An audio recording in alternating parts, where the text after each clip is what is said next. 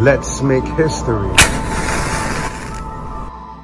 Extremely sad, a young woman in her 20s, 22 years old, was found dead across the street from Port Authority. This is in an area of Times Square, one of the most busiest places in the whole city of New York. How does this happen? And it's no matter what time of day. There's people walking around. It's always constantly active over there.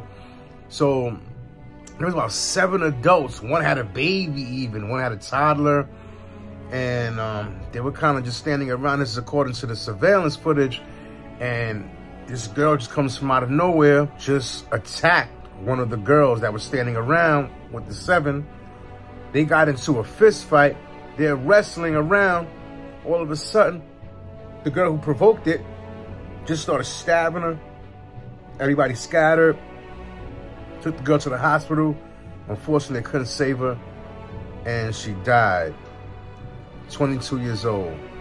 Police here at this Midtown precinct are trying to figure out what happened last night around 10:15 over on West 40th Street. That's where they say a woman stabbed another woman before running away southbound down 8th Avenue. The victim was 22 years old. She was stabbed in the chest and taken to Bellevue, where she was then pronounced dead. Now, we don't know who she is or how this all started, but sources tell us the victim's boyfriend was also there on scene and not cooperating with police. You can see in this video police on scene looking for clues as to what happened.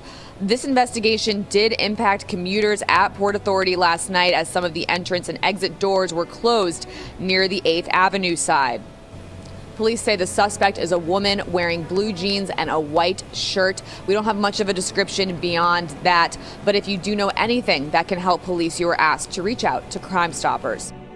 Leave your thoughts in the comments. Don't forget to hit that like button. Subscribe to WillFloresTV on YouTube. Follow me on Instagram, TikTok, and X.